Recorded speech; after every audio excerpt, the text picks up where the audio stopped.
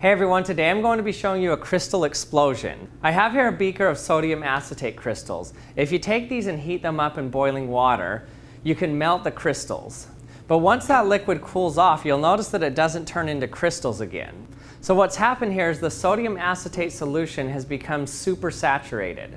So it's below the temperature at which solid crystals can form, but they haven't gotten enough activation energy to start forming. But I have here some crystalline sodium acetate. Watch what happens when I take a little bit of these crystals and put it on the end of my dropper here and stick it in the sodium acetate. You get a crystal explosion.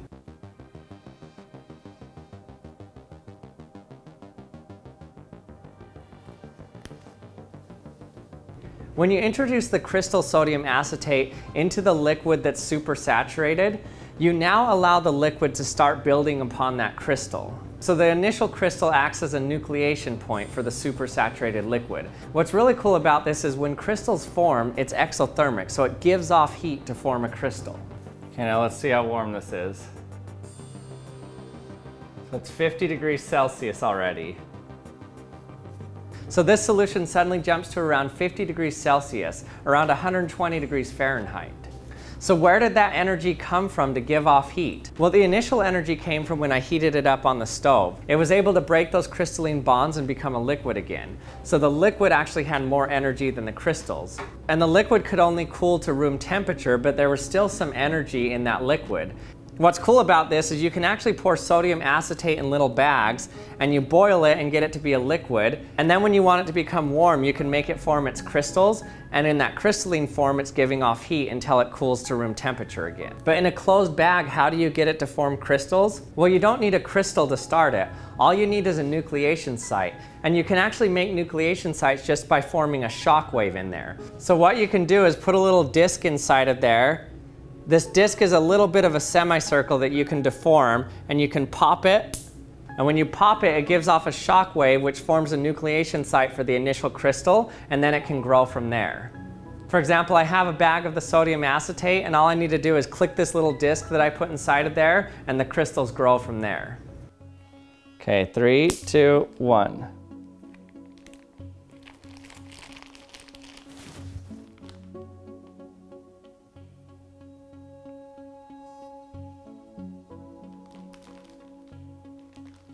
And once they start growing, they grow at a constant rate across the bag. It's really cool to see.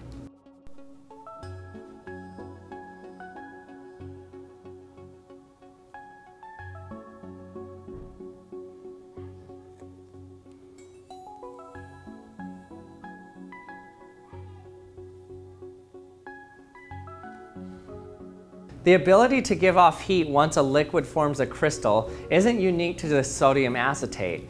Even water does this. By putting very pure water in a freezer and don't let it get too cold, then it will drop below 0 degrees Celsius.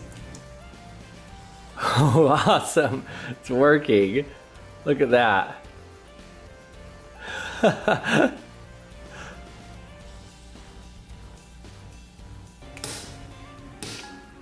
There it goes. Whoa, that's awesome.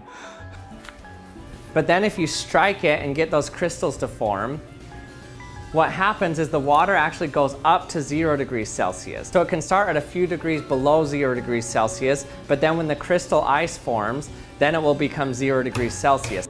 So it gives off a little bit of heat. The water actually warms up when it forms crystal water or ice. It makes sense to think that going from a liquid to a solid crystal gives off energy or is exothermic, because you know that you have to continually cool something in order for it to form a crystal.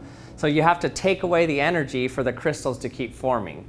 And another way to think about that is just to think that the crystals forming is giving off energy and you have to remove that. And thanks for watching another episode of the Action Lab. I hope you enjoyed it.